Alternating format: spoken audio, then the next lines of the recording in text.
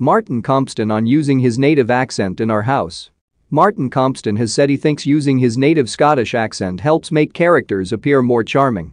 The actor, originally from Greenock, is best known for playing the role of Detective Inspector Steve Arnott, who is English, in BBC drama Line of Duty.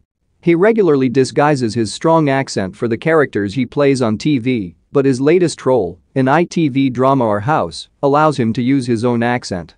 The 37-year-old, who plays Bram Lawson, told ITV's Lorraine, "When you start a project like that, it's just easier to use your own voice."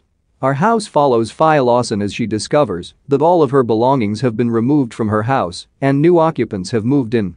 The situation worsens when Fi is unable to contact her estranged husband, Bram, and their children.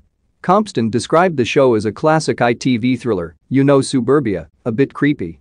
He also said he thinks the Scottish accent helps make characters appear more charming.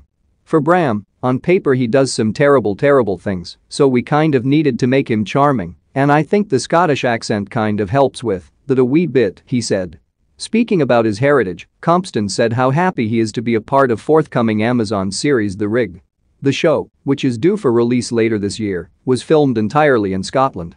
He said, "It was great to work on something in Scotland with such ambition, so I'm excited for it." Compston revealed that he got his Canadian co-star, Emily Hampshire, hooked on Urn Brew, a Scottish carbonated soft drink, during the filming of the show. "She's obsessed with soda, so she's always got a Diet Coke in her hand, so I said, look, if you're in Scotland and you've got a can of something in your hand all the time, it really should be an Urn Brew. So I got her one to sip, and she was hooked," he said. Compston is also involved in making a new BBC documentary in Scotland, for which he said he is tentatively learning Gaelic. He told Lorraine, "We were talking about where does Gaelic sit in modern Scotland, and then we took it to the BBC, and it really evolved from there. Just going around, meeting as many people as I can